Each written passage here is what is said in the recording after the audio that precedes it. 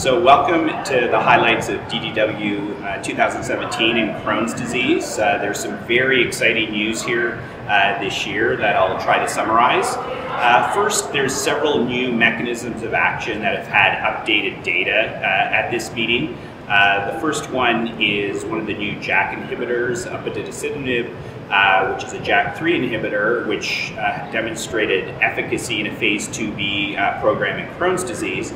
Why this is relevant is that the first JAK inhibitor that went into IBD actually failed in Crohn's disease, was positive in ulcerative colitis. So this gives us some hope that JAK inhibition may be beneficial to patients with both Crohn's disease and ulcerative colitis. We also have data on the new long-term data on the new IL-23 inhibitor, risankizumab, which showed efficacy once again in Crohn's disease.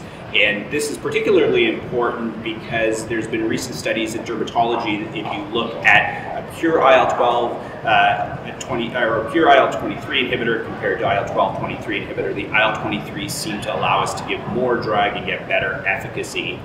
And then for the first time here at DDW, we're going to see endoscopic data that relates to the anti-SMAD7 mongersin, which made a big splash several years ago with a publication in New England Journal of Medicine. Now we have a phase 2b study that not only looks at efficacy, but looks at endoscopic data and really shows that this is the true deal, and we are anticipating what happens in the phase 3 program. Even though we have all of these new molecules, there's some data that's going to change our practice with our existing molecules. We're going to present the results of the COM trial here. So for many years, we've been talking about treating beyond symptoms.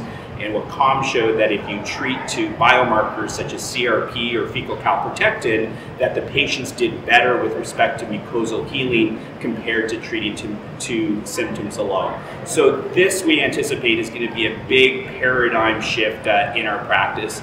And finally, with that introduction of new entries into the market, there's this question about how do we sequence our drugs? And there's some interesting data that's just come out of Leuven, Belgium, that looks at vedolizumab or Entyvio and suggests not only that you may need higher levels of the drug or drug levels to achieve some of the endpoints, but if you had been previously exposed to an anti-TNF therapy, that those drug levels were lower than in patients who had not been exposed to anti-TNF in the past. So it may sort of give us the way forward for washout periods or sequencing of the drugs. So lots of exciting stuff here that's going to change our practice. I look forward to you watching these summary videos from my colleagues, and I hope you enjoy the program. Thank you very much.